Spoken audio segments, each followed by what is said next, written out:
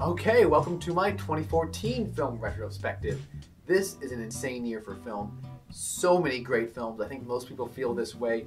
My recommendation for honorable mentions is so long that I couldn't memorize this. I don't have that good enough of memory, including Citizen 4, Oculus, Begin Again, 5 to 7, Guardians of the Galaxy, Whiplash, Gone Girl, Grand Budapest Hotel, What We Do in the Shadows, The Raid 2, Nightcrawler, and Birdman. You know, some of those might not be super popular picks, but they're movies that I love, and every one of those I would recommend just about anyone checking out. My favorite bad movie from this year is Wolf Cop. Now, this is a movie designed to be bad, but I think it's still bad, and that's why I like it. It's a movie about a man who's a cop in a small town and becomes a werewolf. And it wants to be in that same vein of like Sharknado or those movies made by Asylum that are just kind of goofy plays on old school, tropes, but it's still really terrible. The acting is bad. It's super low budget, and that's why I like it.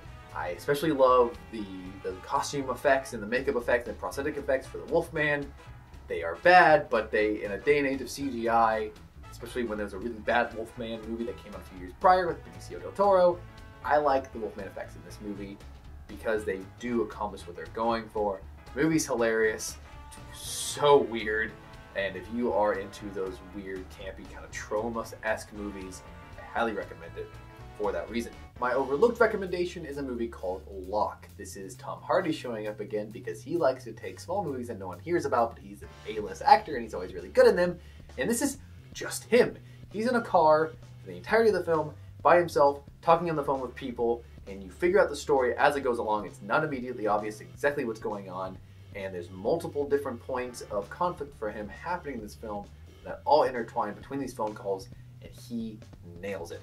This is not one of my more favorite movies of the year. It's not on my honorable mention list because it's very simple and it's not a movie I want to watch over and over again, but I'm glad I've seen it because it's a great exercise in both writing and acting, and also like the fact they were able to get different camera angles out of it and kind of be visually interesting with it as much as they could was fascinating.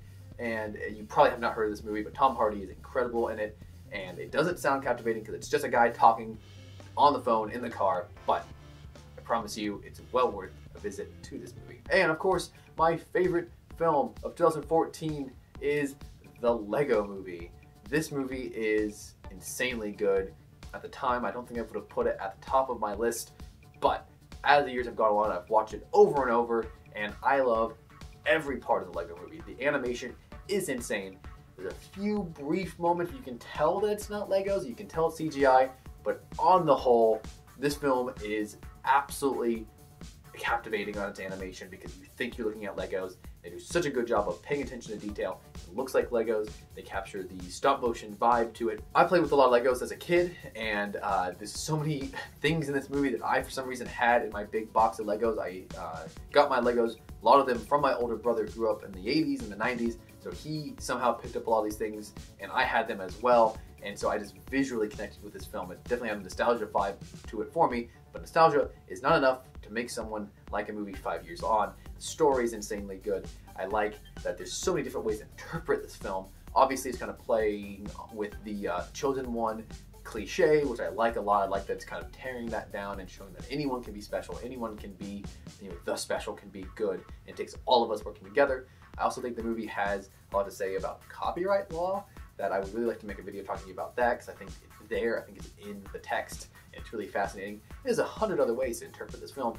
I also love the way that it uses different, famous characters and famous iconography and imagery for jokes. It's the first time you ever saw Wonder Woman in a movie.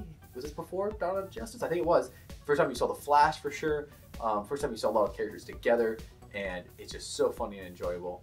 And everyone that I show it to a lot of people haven't seen it because they think that sounds dumb. It's called The Lego Movie, but I show it to them and they are always surprised by how much they like it. It's a movie that I like the more that I see it. And that is my take on 2014. Let's move on to 2015. All right, welcome. Oh, I put it off there. Okay. My list of recommended